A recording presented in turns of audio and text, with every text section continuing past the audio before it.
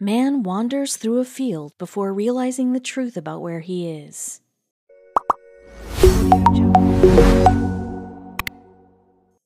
Battlefields are heartbreaking to see, but strangely invite a magical feeling of wonder and awe when they are revisited at a time of perfect calm many years later. Wars have spanned dozens of nations through the course of history, and there are remnants to show how massive some are at their peak. Thank goodness for adventurous and curious folk like this Imager user and his wife. The rest of us who have limited resources to leave our homes to wander are treated to the stunning display that has been naturally left behind by Sight's tumultuous past lives. Imager user Canada Speedo Man did not have a hard time convincing his wife to go on a hiking adventure in southeastern Greenland. He didn't really know what exactly to expect from the area, save from the typical touristy locations featured in brochures, so they kept walking on, admiring the breathtaking scenery and taking lots of photos, when they stumbled upon this place that bordered between remarkable and creepy. So far away from the city and the rest of civilization was a small town called Icatec, which was also known as Bluey East 2. It was used as an airfield by the US Air Force during the Second World War. The site was empty when they found it, and what they saw simply left the couple speechless and in so much awe. Over 50 years ago, Bluey East 2 was a bustling and busy site as planes traveling between Europe and the United States used it as a refueling site during the war.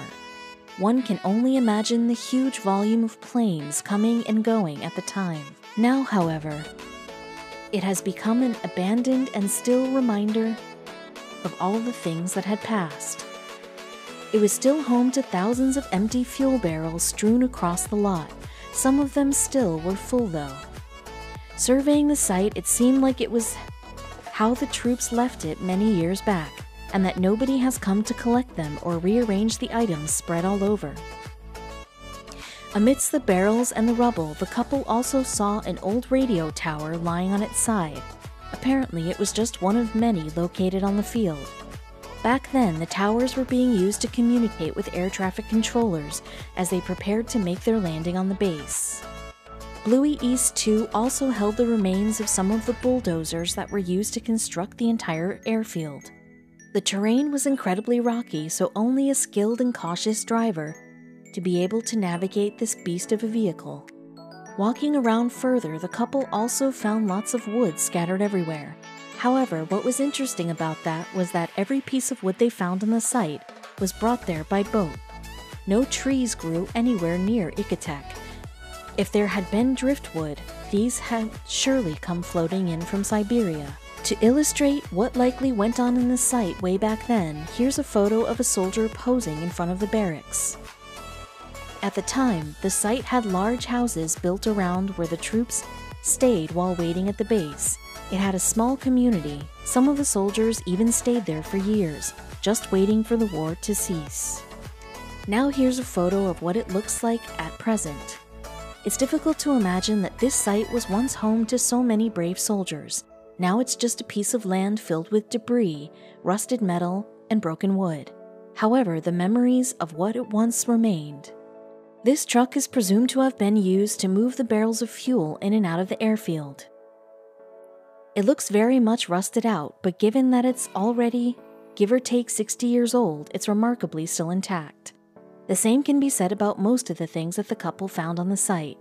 Canada Speedo Man and his wife also found this old furnace that was previously used to give heat to the hangar. The airfield was a 24/7 operation, so the troops had found this to be their place of refuge during the cold winter months, and it could get especially icy in Greenland. One can only imagine what it was like working at the airstrip at its peak, and this is one of the many machines that was used to maintain it. The soldiers required massive vehicles that were capable of handling heavy loads to and from the base. It could have been food supplies, clothing, more fuel, and basically everything else.